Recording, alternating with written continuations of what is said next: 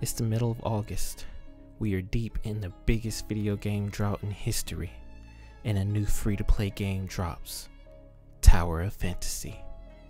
Streamers were playing the game off the charts, but me, I was skeptical at first.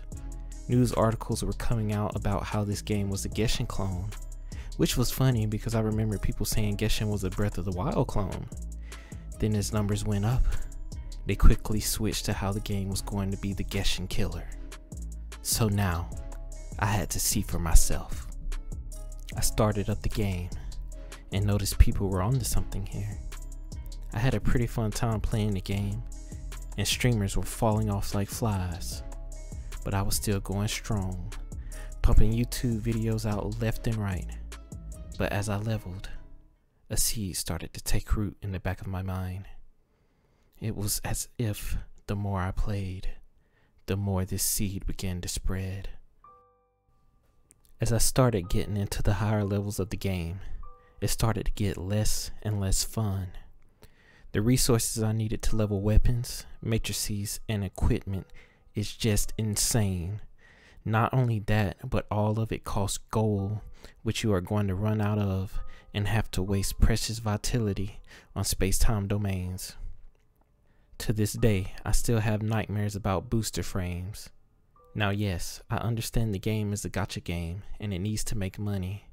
You technically could drop 1,000 for some dark crystals and speed things up, but that's not ideal for the average casual player, which is why most YouTubers stress saving resources. But in turn, if you follow that advice too strongly, you are going to get demolished by enemies who become the very definition of bullet sponges.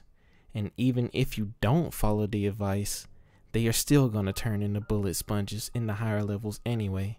So basically, it just becomes a choice of how fast.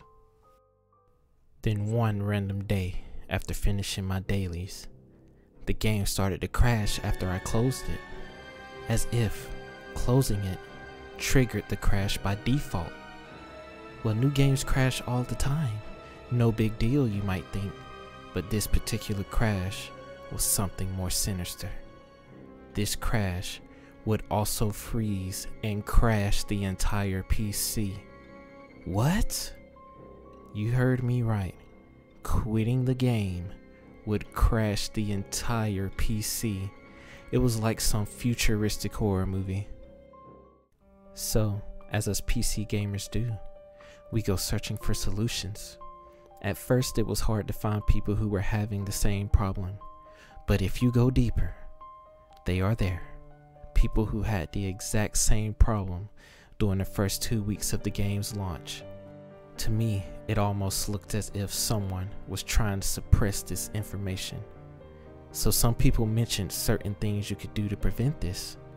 So I tried everything. I mean everything. Running as admin, repairing, reinstalling, modifying the config files because of issues with DirectX 12, compatibility modes, disabling full screen optimizations, modifying the registry, allowing through the firewall.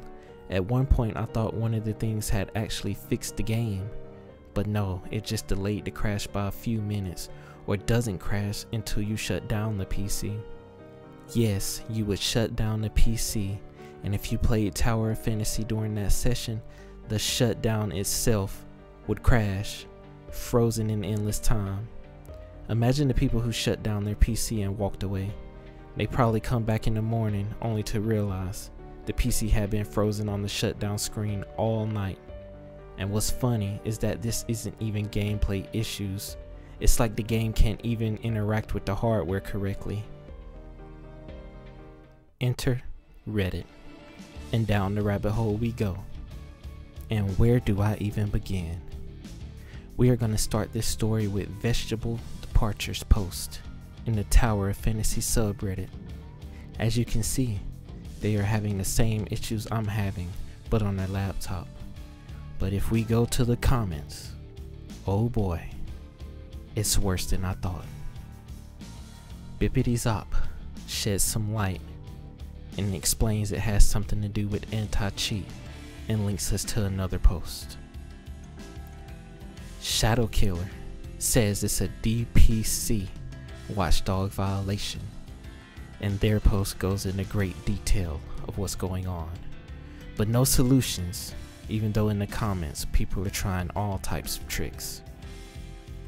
Anyway, they link us to Kira, who confirms it is indeed the anti-cheat causing this problem.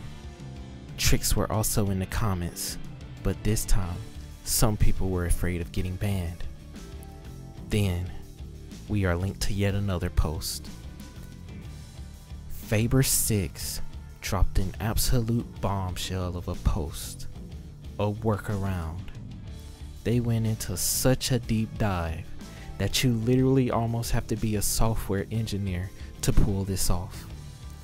Like, props to them, but this is not for the average player who just wants the game to work like it should. Not only that, imagine you have a $1,000 account and do this only to be in the next ban wave. Insanity. Basically, what I'm trying to say is that all of this combined over time made me lose interest in even trying to play the game.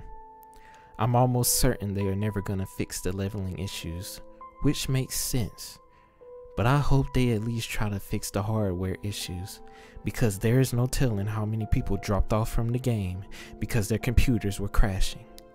And if the goal is to make money, Tower of Fantasy is literally losing it.